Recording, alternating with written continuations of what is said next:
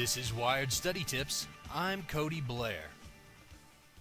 The elite SEALs teams, the U.S. Navy's Special Ops Forces, have discovered how to make their trainees more successful at completing the mythically tough training and actually become Navy SEALs.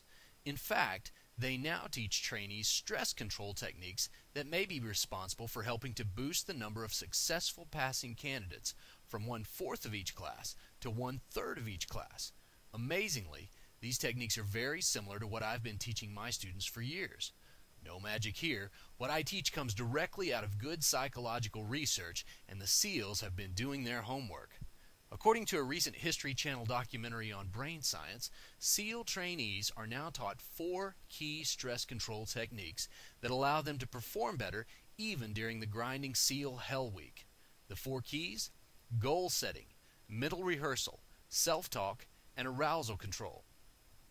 I normally teach these techniques in my GRE and SAT prep courses to help students cope with test anxiety, and also in my College Capable Study Skills seminar as a way to conquer daunting study schedules.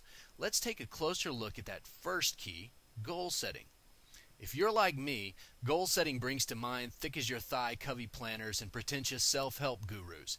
But if the SEALs are using it, you can bet there's no namby-pamby let's all get in touch with our inner child 2-day retreats going on here.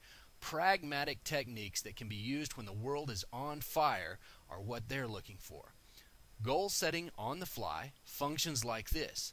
You set your sights on an immediate, easily reachable goal, and then take one step after another until you get there. Then you set a new goal.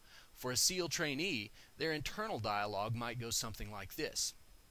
Just got to make it till lunch, then I can rest. And after lunch, just got to make it over the next 100 yards of beach. And then, just got to swim this last 200 yards. The entire day is broken up into a series of individually manageable steps. You can do the same during the semester to get through the mountains of work that can pile up. Just got to get through this next chapter. And then, just got to finish the next page of this rough draft. Or you can use it when test anxiety rears its ugly head. Just got to finish this next problem. This technique is deceptively simple, but it's powerful and proven. It helps concentrate your efforts not on what you can't do, but what you can. How do you eat an elephant? One bite at a time. Check back soon for more mental techniques that SEALs are using to combat stress. This has been Wired Study Tips with Cody Blair. For more study techniques that can save you time and effort, come visit me at studyprof.com. Interested in an online GRE, SAT, or study skills course?